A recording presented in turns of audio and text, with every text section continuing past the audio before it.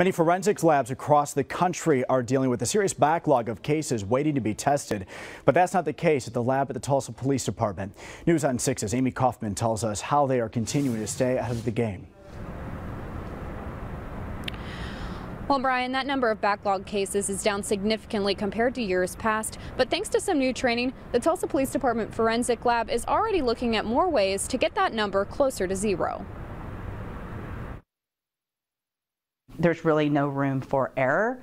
We really can't afford to be wrong on our results. The Tulsa Police Department's Forensic Lab performs tests for hundreds of cases each year, and it's easy for things to get backed up. Those cases are waiting, and so that's where we would love to get to where we can get that request and almost start working on it immediately. A backlogged case is classified as something that was requested more than 30 days ago, and the Forensic Lab is working hard to catch up on those cases. I just looked and we had, I believe, almost 800 backlog cases at the end of 2016, and we have now less than 500. Tara Bryan says they would love to get closer to zero, so they're looking for ways to work smarter in the lab.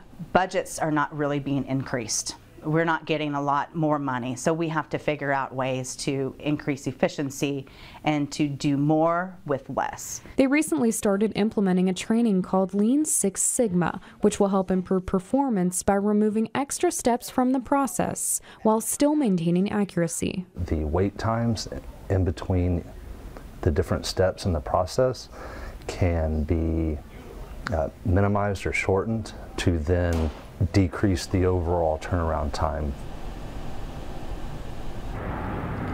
Now, City Council was supposed to talk about some funds for the forensic lab tonight, but instead they tabled that discussion. Those funds were slated to help pay for overtime hours to work on some of those backlogged cases, to add software to analyze new drugs, and to help with accreditation fees. Live on the scene, on the story in Tulsa, Amy Kaufman, News on 6.